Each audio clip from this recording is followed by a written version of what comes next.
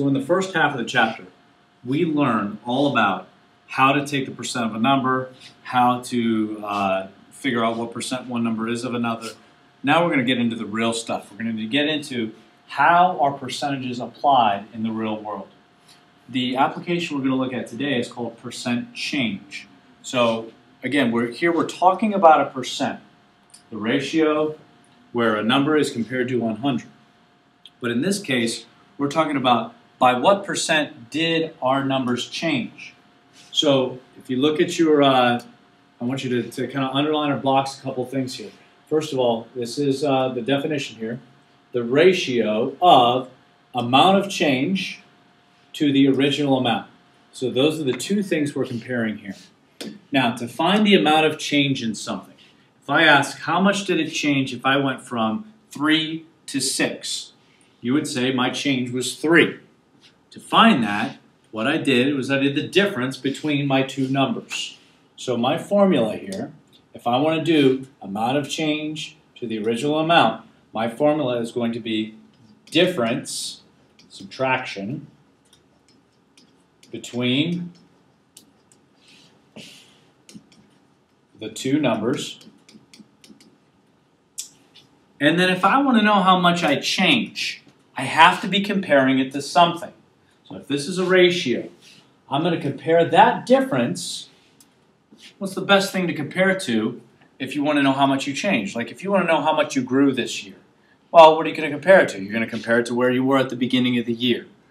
If you want to compare how much your savings account grew, what are you going to compare it to? You're going to compare it to where it was at a certain time in the past. So when we do percent change, we're going to compare it to our starting number, our original amount, the number we came from.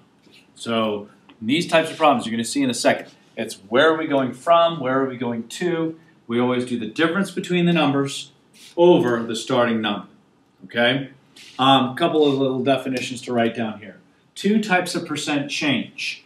You can either do a percent increase, which is how much did the original amount increase, or a percent decrease. How much did it decrease? A little example of that here. This is this is an old map from 82 to 97 when this was a hot topic. This was this map tells us the percent change in land area of forests during this time period. You can see in green are increases, and it tells you what percent. So if you look down here at Puerto Rico, all throughout Puerto Rico you had an increase of greater than 25%. If it's like a lighter green, so if you notice right in here in New York, lighter green would be 5 to 25%, where it's white means there's little change. No change, there's no decrease, there's no increase. Whereas where there's brown, so if you look here in Pittsburgh, got a lot of brown there. Again, keep in mind this is in the 90s.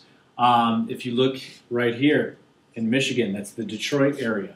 Or you look in the Chicagoland area, north of Chicago.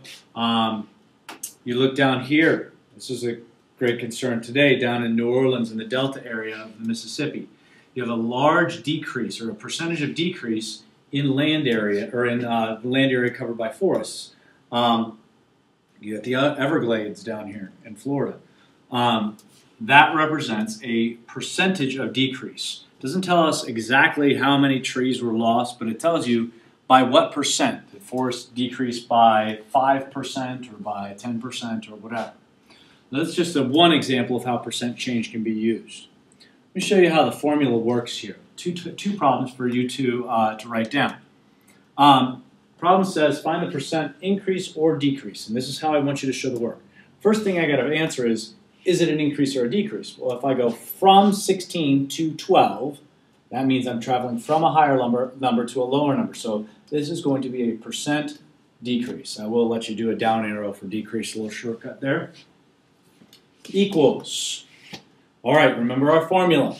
It's the difference between the two numbers. So I'm going to do 16 minus 12 compared to the starting number. Starting number is the number I came from. I'm not starting at 12 and going to 16. I went from 16 and my ending number is 12. So number one mistake people are going to have here is they always just put the bigger number or the smaller number here in the denominator. It's not that. It's the number we go from. Pay attention to the words. The words tell you how to set the problem, but you have to read. So percent decrease, yes, you have to write it again. Next line down, I'm going to do the subtraction. Okay? And then I'm going to grab my calculator and do 4 divided by 16. When I do that, I get 0.25. Now, you might notice right away, hopefully you do, that is not a percent. So my formula is missing something. That's a decimal, so my formula, just like before, remember we did is over of times 100? Same thing here, except now I'm not doing is over of because I'm doing the change to the starting amount, the change to that whole thing we started with. So my percent decrease here is a 25% decrease. My numbers decreased by 25% of the original amount when I went from 16 to 12. Next problem. It says from 15, so there's my starting number right there. From 15 to 20. If I go from 15, I'm going up to 20, that's a percent increase. So 20 minus 15. Okay, notice it doesn't matter. I just want to do bigger minus smaller up here. I'm finding the difference, so it doesn't matter which order I go in, as long as I label this as percent increase, percent decrease here. From 15, so there's my starting number, times 100. Next line, do the subtraction. And then plug in 5 divided by 15. I get 0.3 repeated, so let's just do 0.33. And that gives me a percent increase of 33%. One more thing I want you to do here before we finish up the video. Go back to your original equation, this original formula here, and let's add times 100, because we have to remember that when we do this, it's going to give me a decimal, not a percent.